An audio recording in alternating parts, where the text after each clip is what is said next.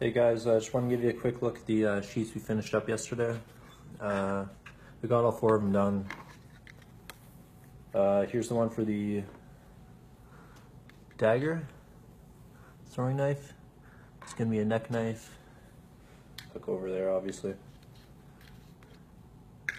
But yeah, sticks in there. It's not going to fall out when you're walking around.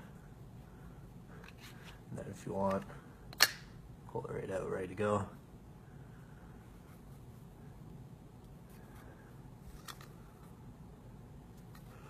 So yeah, there's that one there. And this one can go in both ways, because it's dagger, obviously.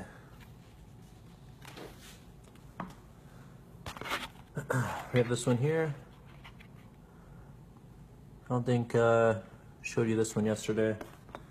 This one's getting made up for a knife getting sent out to our friend Dan Gark at DSD 4th Right Outdoors. Black walnut scales on there. It's the DM50 stonewash finish. And yeah, we just finished up the sheath there.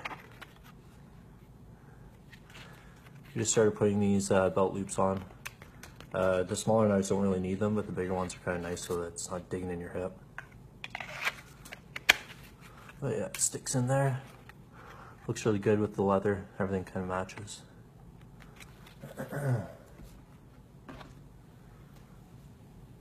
Haven't named this one yet. It's going to be going up for sale later today.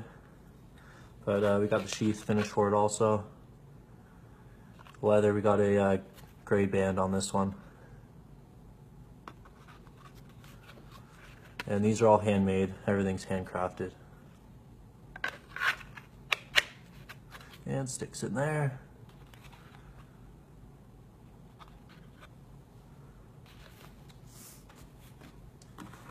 And the last one here for the little paracord knife. We're gonna put a belt loop on this one, but I think it's really light, and it's kind of nice just like this. Your belt hooks through there and just stays really nice to your, nice and tight to your hip. But yeah, the black walnut bead, really nice. It matches, matches the leather band on there. This one's a super light one. Be nice to throw in your backpack or whatever, go hunting, go hiking. And just a couple blades we're working on here. This is going to be a set. They have the same style pins. These extra holes are just to take out weight.